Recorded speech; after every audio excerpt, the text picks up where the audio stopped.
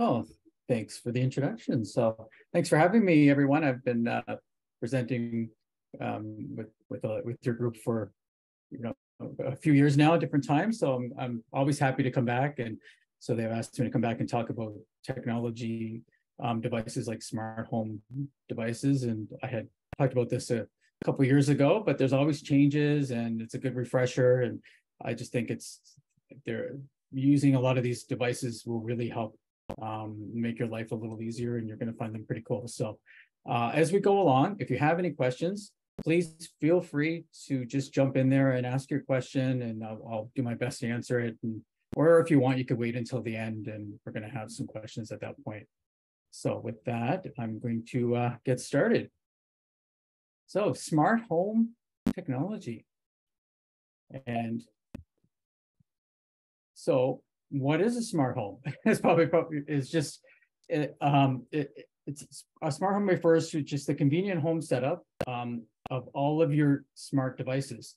So smart, device in a smart home, it's all connected through the internet. So your home's consisted of, I'll give you examples as we go along of different devices, but basically your whole home is set up of all these devices, and they're all connected to your internet, and they talk to each other. And you can control things such as, your security in your home, the temperature, the lighting. You can do it all remotely. And you can do that either using your smartphone, a tablet, or a computer. And you can see here, this is kind of an example of what it is. So you can see on your phone, this is a smartphone home, and from your phone, you're controlling all these different devices in your home. You can see here, you're controlling cameras, your lights, temperature, even your TV and your outlets. So I'm going to go through a lot of different ones that you might find helpful and let you know kind of the pros and cons of it. And some of them are a little bit more difficult to use, and you might need help setting up. But I'm going to at least give you some options that are out there. So how can smart devices help? So each smart device is controlled by its own app, or you can link them together into one app that can control everything, because there's so many different devices out there. So in different brands, you might have, you might have different lights that are from one company, and then you might have your smart plugs that are from another company, and they all have their own apps. So you don't want to have to open a bunch of different apps to control everything. You can put them all into one dedicated place. So you open up one app and you control everything in your smart home from that one app. So I'll show you some options. Sorry, I'm just getting a little bit organized here. Okay, so we had a very successful family day, which was like amazing, especially because there was a car trip one way, 1 hour, and then 1 hour back. And just when he went down to Hill 3 times, and then when it was time to leave, he just had like a little bit of an upset, like a flop, and tried to take off his boot, but his dad stopped. Sorry to interrupt. It's an echo. I can't hear. Sorry, I can't understand what you're saying there. I didn't get that. I stayed back with the tubes, and then I brought the tubes up to the exit, so that was good. I think we had a rough day on Friday.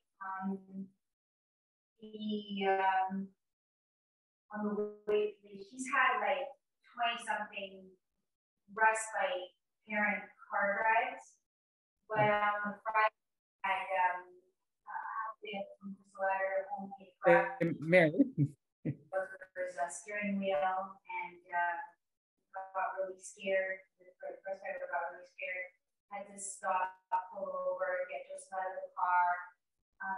He calmed down, and the rest of the trip was fine home. Then when he got on Wednesday, it took 4 people. Mary, are you there? Was like he did a lot of property damage to the house. But I guess it still stays to the whole thing of he's improving. It's just when he's having those outbursts, they are not lasting half as long. They're just the same level of property destruction, harm to himself. Like, so the level of escalation is very concerning, but at the same time, absolutely grateful for the medication and the change in medication. Hold on, I gotta grab everything with data sheets when I moved over. Hold on. Hello, okay. Sorry, I'm going to talk. There's someone talking in the background. I'm not sure what's going on there. I don't know if someone was trying to ask questions. I couldn't hear what was going on. So I'm going to continue with the presentation here. So with the smart devices, so you could use saying you can make you could use the dedicated app, or you can have them all in one group, which is like using a Google Home or an Alexa, and that allows you to control everything. Now, I'll show you what I mean with that. So on my phone, I have an app here, everything in a group called Google Home. And in there, I was saying how each different program, so say if my lights, I have, they're made by the brand Globe. There's other lights made by Casa. So I could go to each app themselves and open it up and control different things. These are different lights. And it's a little bit difficult, then I have to go into each one. So instead of going through them all, I could have them all into one place, like in a Google Home app, and I would have everything in one dedicated spot. And you can also use Alexa as well. And you can see on here, if I was going to control all the devices, you can see Google Home here at the top, the hub, and it would control everything. You can either have one of those displays, or you could use an Alexa, which would also do the same thing.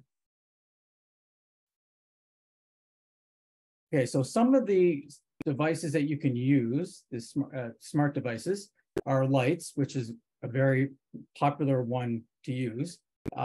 They have, when it first started out, they only had this kind, which was a regular bulb. And then now they've changed it, so you have ones that are colored. You can have the chandelier type. They have the G10 ones and the strip lighting. And the benefits of having the smart light is that you're able to control everything either by, on your phone or through using Google. You can use your voice and say, turn off the lights, turn on the lights, turn down the lights, change the color. You can do it all by voice or by control on your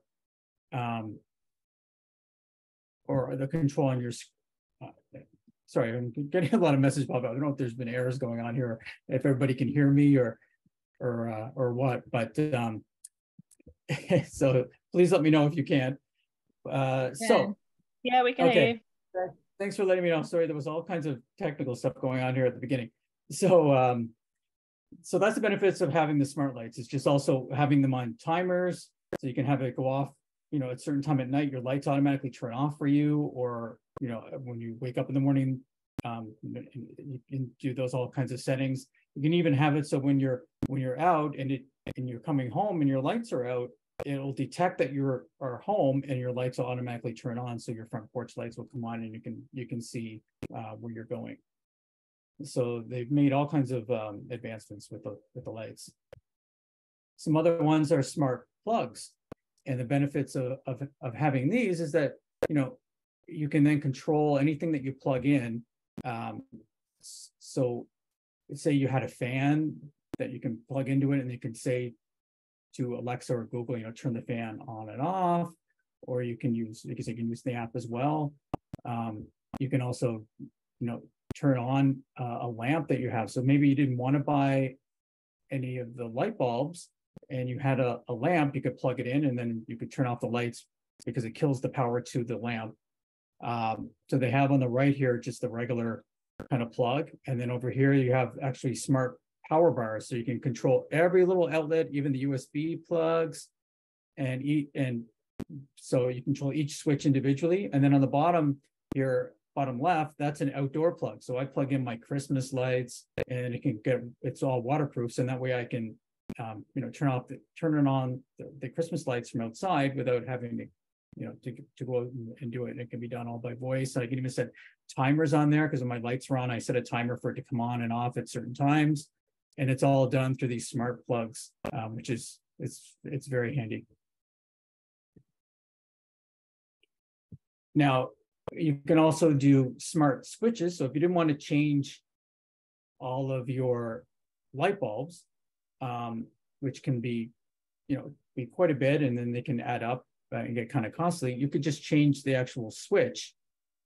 So then you can just say, turn off a certain switch remotely, or you can do it, through your Google or Alexa, and it'll turn the lights up. And this gets a little more complicated because you should get an electrician to do it, because they're going to be rewiring the light switch, and it can get a little bit complicated. I also noticed that some of the older homes, they don't have the right wires inside.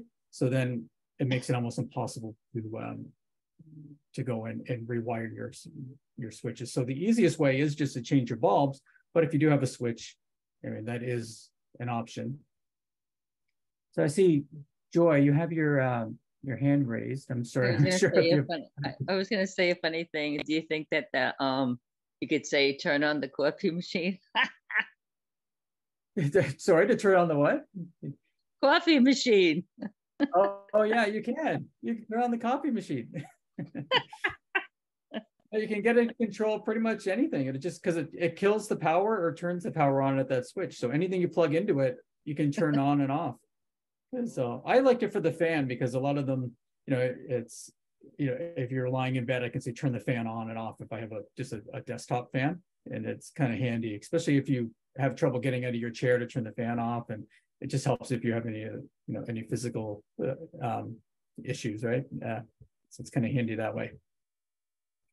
There's also video doorbells. So this is my favorite, I would say, out of everything, out of all my smart home devices, because I have a lot of smart home devices, and there's different options. So this is the Google Nest.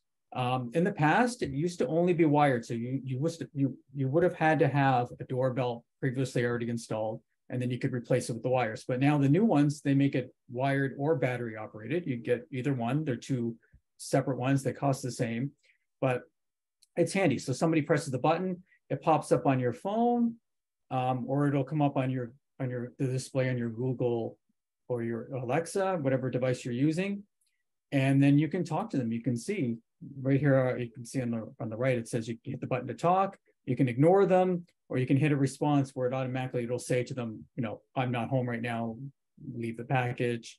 But it's nice because you don't have to get up and try to get to the door in time, and it's good for security. Also good for if there's any physical limitations. I've done this for a lot of clients who have a hard time getting around. So they said a lot of times people ring the door, it takes them a while to get there, and it's very hard on their body and causes lots of pain. So this way they don't have to get up, they can talk to that person.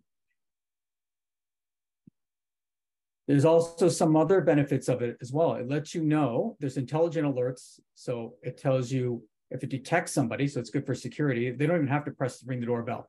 If it sees them in the frame, it'll pop up and say it detected somebody.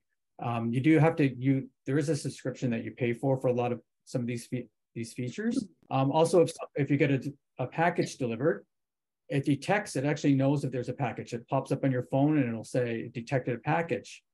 And it also, if somebody went and took it, it would alert you that your package has been, somebody picked it up. You can do in some intelligent ones where it says when an animal or vehicles come into view, so it'll let you know if it detected a certain, if it's actual animal or a vehicle, which is pretty neat. I'll show you what it kind of looks like on mine. I'll show you in a second, but it's recording. This is a fee that you have to pay for, and it's only available on the wire. The ones that are battery operated, it won't record, but you can have it recording for 24/7. So it's always recording. I can go back anytime and see what it picked up in the camera, which is a nice feature. So if I go on my phone right now, I can show you how I have it set up. So I have here's the Nest. And I have the other outdoor cameras as well, but I'll show you just to get started. There's the front door. This is actually where it says here front door. That's my video doorbell. So when I when I'm on there, I can go back and see a whole history. It detects motion. It saw my cat in the video. You can see here, and it says, and it time stamps it as well. So I can go back and there's my, my son leaving. It says it's a familiar face, and usually it will say the person's name, but I can go back and see the whole time. So I have other cameras as well, outdoor cameras, which I'll get into later, but it's good because then it's looking at the whole property. So some of my cameras are offline right now, but it's kind of a nice feature. Now, you don't have to get a Nest. There's other options as well. There's a Ring, which works the same, just as good as Nest. They make a wired doorbell. And they also make battery operated, and you can see it looks the same. It also records, 24/7. So you just have to decide what you kind of like better. I find Ring is more designed if you're an Alexa user, and if you're more of a Google user, you use a Google Home system, then if you get the, and then you go with the Google Video Doorbell. They also you're going to see a ton of other brands out there as well. There's Genie and all kinds of inexpensive ones. The only difference with them is the video quality. The ones that are pretty cheap out there, the video quality is not as good. So if you're looking at somebody in the camera, they might look really grainy and it's hard to see what they look like. The audio as well can be pretty staticky, and sometimes they don't record. They only record different clips, maybe 10-second clips. They won't record 24/7. So you have to decide what's best for you. And then you can also, I showed you some cameras. So you could, when I brought up when I opened up the cameras, so you could see there was other ones, not just my front door. There was all throughout my house. And you can see here, this is one of the Nest outdoor cameras. And they could see it showed up on my Google Home, and it said that's the backyard, and it detected motion, and it could tell you if it sees a person or so it's kind of good because it's looking at my cars all the time.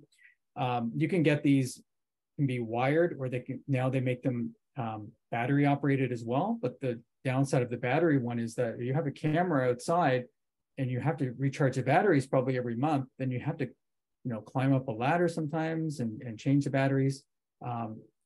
So whenever you can if you can plug them in, then it's a lot better if you have that option. Now there are lots of other cameras out there as well. And again, it's just like the video doorbells. It's the quality. So there's cheaper ones where maybe the video is not as good in the recording, but there are lots of ones out there. One of the things to look for where it says, I recommend getting something that's Wi-Fi, which means that you don't have to have a cable running from the camera right into your house and plugged into like a device. So the most important feature to look for would be Wi-Fi enabled. So that way it's connecting wirelessly. Now you still have to have some power to it, a plug or a battery, but make sure it's Wi-Fi, or you're going to be running into a lot of issues where you're running cables everywhere. And then you can see here, in the right-hand corner, that's a floodlight. That's a security camera. So that's a Ring version. So it detects motion. And the lights come on. Also, it's recording.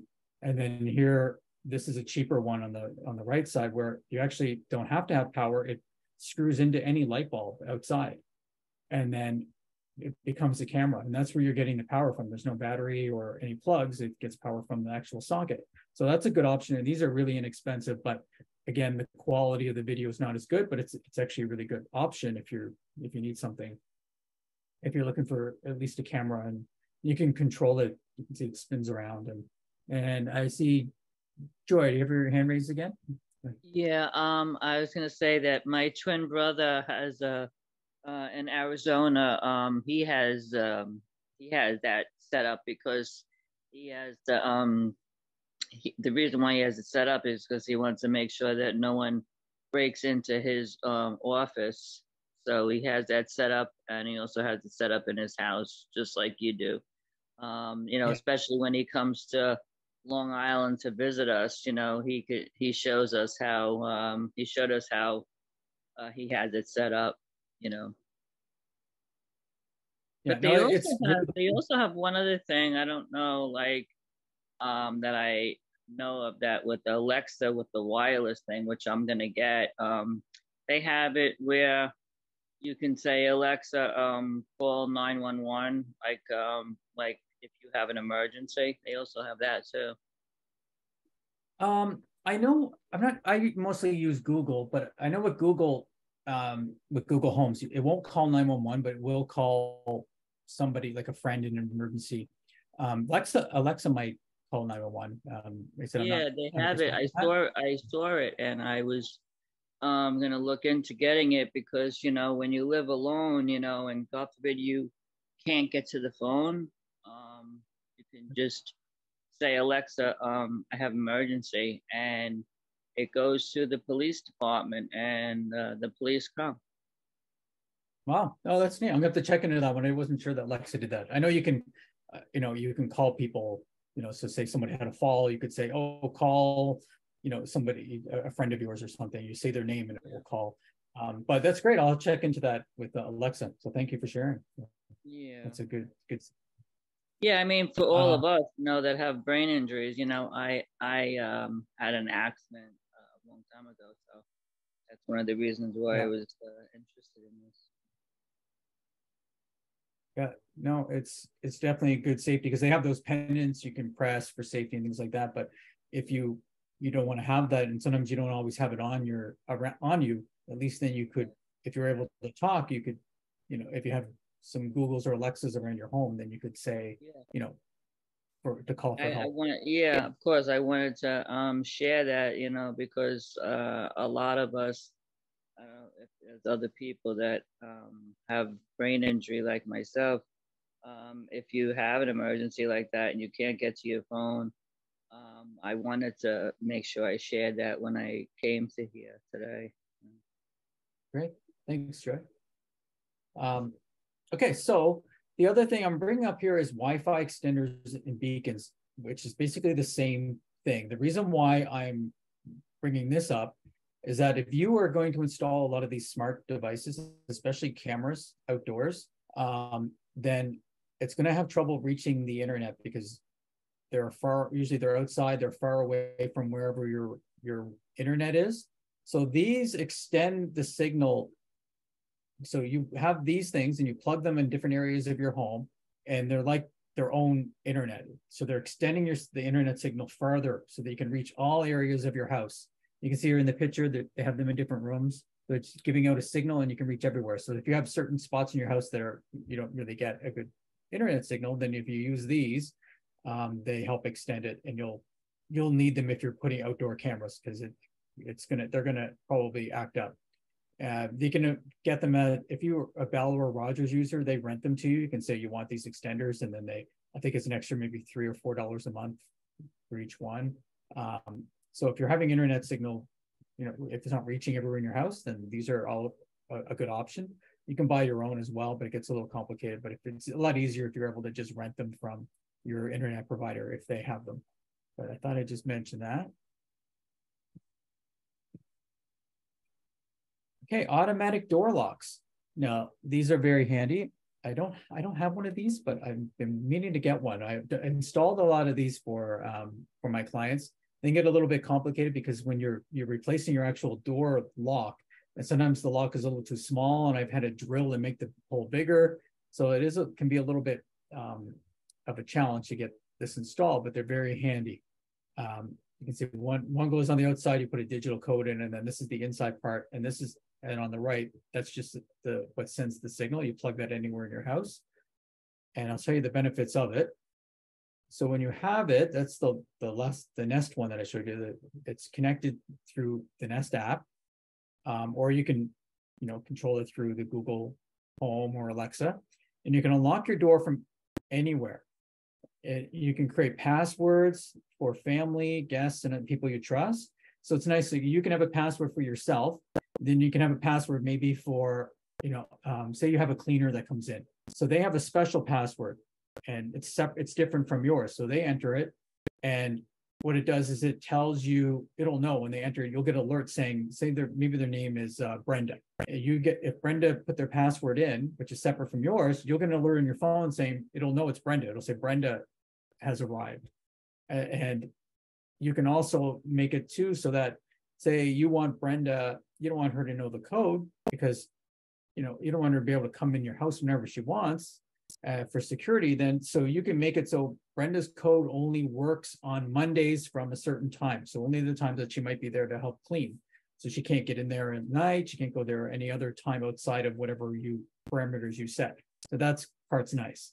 Also, if you're not home, and somebody knocks at the door, you see you have a friend visiting, and you can unlock the door for them without even giving the password. You can hit a button, it'll unlock the door. They can come in and wait for you. You can talk to them. It's nice. So because the video doorbell works nice with that. You can talk to them. You see who's there. And you say, "Oh, come on in," and you hit the button and unlock the door. You can also set it so if you're somebody who sometimes forgets to lock the door, so at nighttime you can have it so automatically every time, 10 o'clock at night, it'll lock the doors automatically for you. Or when you open the door and come in, 30 seconds after you come in, it'll automatically lock. So these are things that you can set up, which are great, some great safety features. There are also smart appliances. Now this can get very costly because a lot of people have appliances and you've had them for a while. And to go buy smart appliances, you're gonna have to change everything, your stove and your fridge, and they're more expensive now. So it can get pretty costly, but there are some nice benefits from it. I mean, you can control them all from your smart home. So you can use your phone and then go into the app, or you can use it, like I said, from Google or Alexa. And some of the, just the nice features of it is from big time is the safety one. So say you forget to leave the stove on, it'll let you know. If your fridge door is left open, it'll alert you. It just, your timer is, from your oven, it'll alert you that way. If you're not home and you wanted to turn off your oven, or even start up your dishwasher or start your laundry, turn it on and off. Like there's so many things you can do remotely. It's mostly for that safety feature is what I find. But if you're thinking, a big one with my clients is forgetting to leave the stove or the oven on. That's been the one that I hear the most. And I don't want to spend the money and get a whole new stove. So there is a good option as a backup, which is a lot cheaper. This is called a wallflower. So what it is this plug, and it goes in the back of your stove, you can see here, and your stove plugs into it.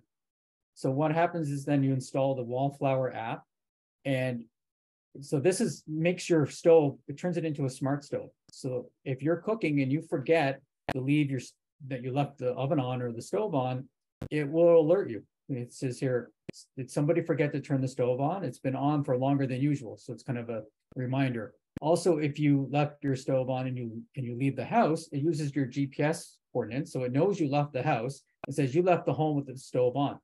So then it warns you that, oh, my stove is on. I mean, you have to go, you can't turn it off and on from the app like you could if you bought an actual smart stove, but you would at least know it's on, and you can go back then and turn it off. You can also put family members on here. So say you forgot it on, but then it'll notify your spouse, your child that, oh, you left it on, or someone else in the family left it on. So it's kind of a nice feature. And it can set off an auditory kind of warning noises as well. But I find it's great it's a great option for without having to replace all of your devices, like all of your appliances. I think of the word. And I think I haven't bought this in a long time, but I think it's around $250 for one of these. And so anything I'm showing you now, if you have any, you wanted to learn more about them, or you can always reach out afterwards. I can share the slides, and also it's being videotaped. And I can definitely send you any links if you're something like, oh, I want to know what this wallflower. I can send you a link to go to their website, and so that way you can look into it more yourself. Okay, you can also get smart smoke detectors and carbon monoxide detectors. So the ones that we normally, like the regular ones, they just make an auditory noise. Now these ones can be put out throughout the house, and the smart feature on it is that it's going to actually tell you. So say you have one in your basement, one in the kitchen. So if you're sleeping or you're not home, it's kind of nice then, because it'll make the auditory noise, but it's going to get an alert on your phone, and it'll say it detected smoke in the downstairs or smoke in the kitchen. It'll tell you actually where, what zone, and then you'll know that, you know, when you're not home, that there's a fire at your house. Or if you're sleeping, you wake up and you're kind of, you know, I know with me, I'm a little bit confused when I wake up, and if I hear a smoke detector going off, you know, I can look on my phone and it'll tell me actually where it is. I know, oh, it's in the basement. Okay, you know, or if it's saying it's in upstairs, it's outside my bedroom door, you know, I'm going to take a lot more precaution because I know it's close to me. So it's kind of a nice feature that way. I'm sorry. You also have smart thermostats. There's different kinds. This is a Nest one. I just have Honeywell. It's a cheaper version. They all work the same way. You know, the benefit of this is it's just that when you're what I like to use it for is when I'm not home. So I say I go on vacation, I can set it so I turn the temperature way down if it's, you know, if it's in the winter. And then just before I get home, you know, hours before I get home, I can go remotely on my phone and turn it back up. You can even set, you know, you can set it so at a certain time at night it turns off, like turns the temperature down, turns it up. So there's all kinds of different things you can do remotely with your thermostat. Even when I'm sitting down, I don't want to get up, I can say to Google, you know, to turn up the temperature or turn down the temperature. So on my phone, I said I had used just a cheaper version. So if I go into my Google Home file, I just use one. This is the app for it here, and it's a Honeywell. It's a lot cheaper. It does everything I want to do. So right now I can remotely turn my temperature up and down. I can change it over to heating, cooling, or turn off my furnace. And then I can even set schedules for on and off. And the nice part is I can do this when I'm not home, and it's a lot cheaper because these ones are probably like $300 or so. And the one I bought, I think was $50, and it does the same thing as you know, as the Google. The only times I usually recommend Google is when you're with the video quality, like with the cameras, just because I find that the video and the audio is a lot better than the cheaper versions. Now, this was something I used to recommend when people didn't have a smart TV, but a lot of the new TVs now are smart TVs, and you don't need this, but this plugs into the back of a TV, and it turns any TV into a smart TV. So, and the benefit of that is that you can control your TV by voice or remotely. I can tell Google to turn my TV on and off. I can have it play a certain show, you know, turn up and down the volume, and I can do it all by voice. I don't have to use the remote control, which is kind of handy. So this little feature here called a Chromecast, it'll turn any TV into a smart TV. And then you can get smart blinds and curtains.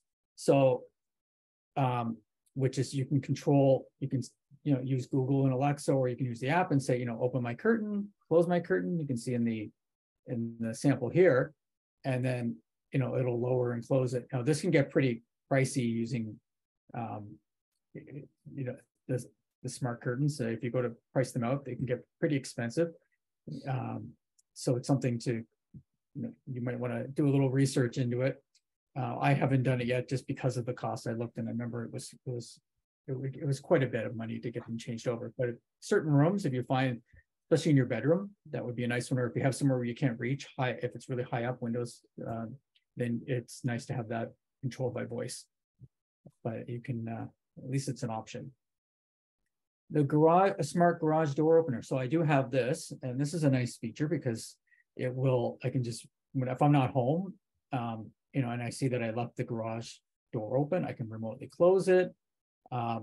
Also, I have it set so it warns me at a certain time at night. So if I forgot to close it before I go to bed, it'll warn me, or I can have it so it automatically closes at a certain time at night. Even if it's been open for longer than an hour, I think it pops up and tells me your garage door has now been open longer than an hour. And so it's kind of a nice safety feature that way. So if I go back onto my phone here, the app here is called, I use My Cue. That's the garage door opener. Gotta scan my face here to open. And right now it says my garage door is closed. It's been closed for 2 hours. If I wanted to open my garage door, I could just press this button and it'll open and tell me how long it's been open or if it's closed. So if you're going to bed and you're wondering, oh, did I close it? I can look on here and see, oh yes, it's closed.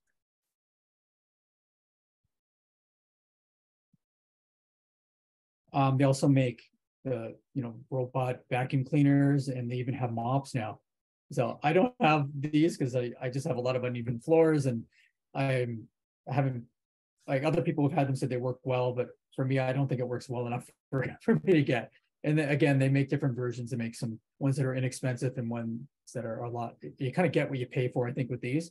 But what you do is you can set parameters, and then the robot will go around and automatically, clean the floor. You can have it set at certain times to clean, and even mop the floor. So you can have another one here that'll go around and automatically mop the floor for you. So I don't have a lot of experience with these because I don't have one. But does anybody have these and they enjoy them?